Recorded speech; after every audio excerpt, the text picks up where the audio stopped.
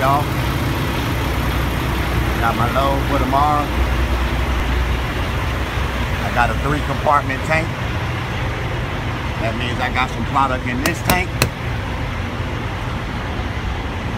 That's one spot up under there. I got some product in this tank. That's some product, that's a spot right there to unload from. And I got a spot up in this tank. It's not hazardous load, it's a non-hazardous load. But it's ready to ride. I got 3 different products. This tank got to be set at a certain temperature.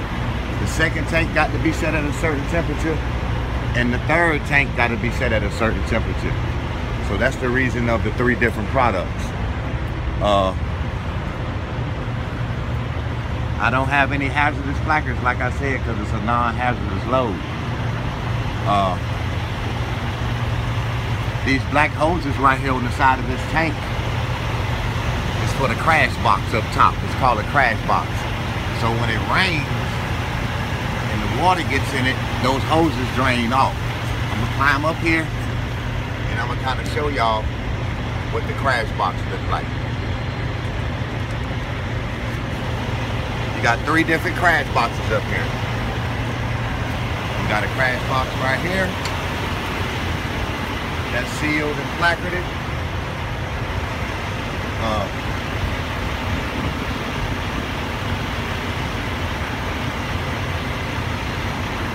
All these loads right here are air off loads. You hook the air hose right here, you pressurize the tank, and you push the product off. If too much air get into it, you have a pressure release valve. The pressure release valve releases the air from the tank when it gets too much air, too much pressure in it. These are pressure relief valves. These are only washout covers. You know, when you're en route, you want to make sure they're tight so you don't want to have your spill. See, a lot of trailers got a lot of spill going down the sides of them. That's because these dog legs on this vent top is not tight.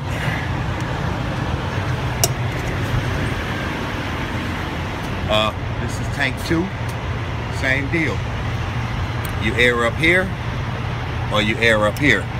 I air up on this side because I can watch my gauge and it can tell me how much air is being pumped into this tank. Same setup, same deal. Pressure relief valve, too much air get into the tank, they pop out, they release air.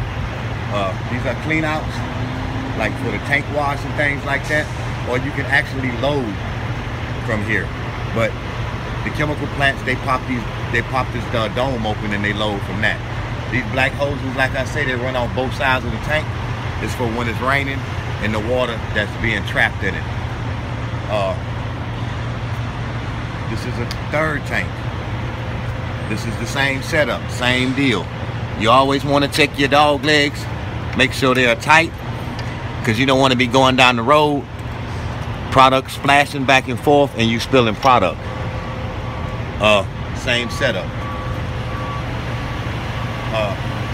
This little piece right here, this is a vent. This vents the product. It vents the vaporizes the vapor from the product that you're carrying. We're gonna go down and I'm gonna show you how the front of the tank looks. Sorry about my camera work, but I'm just trying to show you how it goes. Okay,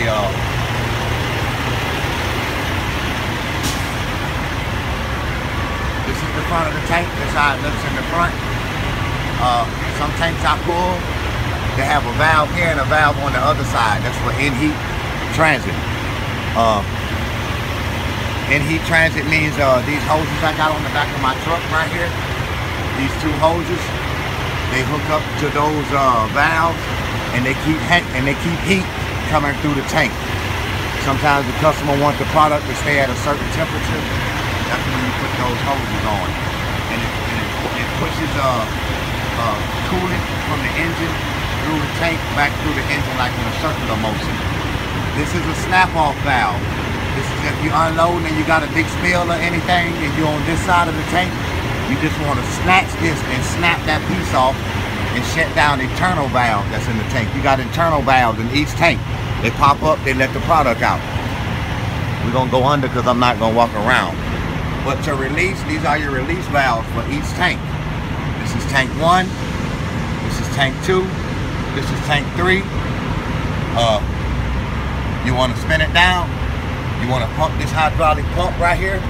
As you pump this hydraulic pump, the internal valves in the tank, they pop open and they put product in the line, in each line. This tank 1, this tank 2, this tank 3.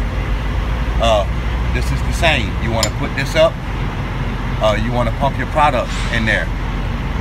You release this and it drops back down. It slams it shut if you got a leak and you're on this side of the tank. This is also the same thing. Just snatch this off. If your pump go down while you pumping out, you break this off and it slams the internal valve shut in each tank. In all the tanks, actually. It stops the product flow. Basically, that's it. Right now, I'm at the truck stop because my load don't deliver till in the morning. I can get it there if I want and just hang out, but why camp out at the customer when I can use the truck stop as far as food, and bathroom and things of that nature. This is my saddle box. What's in my saddle box is my different fittings that I put hoses to.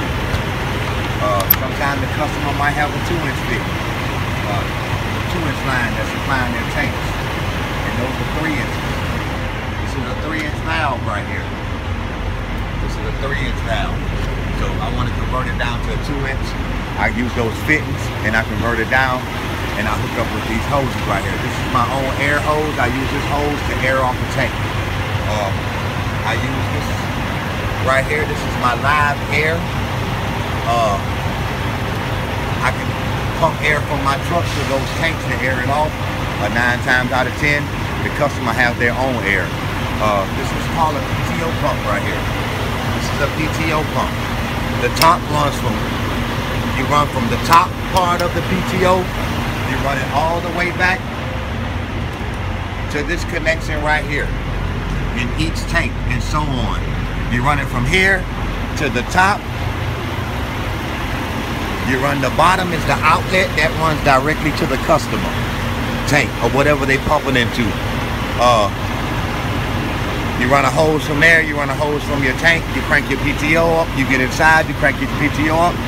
As you crank your PTO up, you want to flood the lines and you want to make sure you will have no air in your line. So you crank this pump. The more you crank this pump, the more pressure you get to the PTO, and the PTO actually pumps the product out of the tank into the customer. You pump off all red placard loads. This is not a placard load. A red placard load is a flammable load. You want to pump out all flammable loads. You don't want to put compressed air to them. Because first of all, you put oxygen, what causes a fire? A spark, compressed air, and oxygen.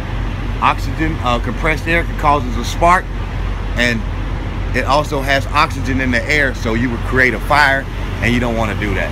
But that's just a little something of what I'm toting right now. I tote different products, things of that nature. So, you know, I'm gonna try to get better with the videoing of what's going on. But that's what we do, man. That's how we do it, right there. That's how you haul hazmat. That's how you pull a tanker. It's a lot more to it.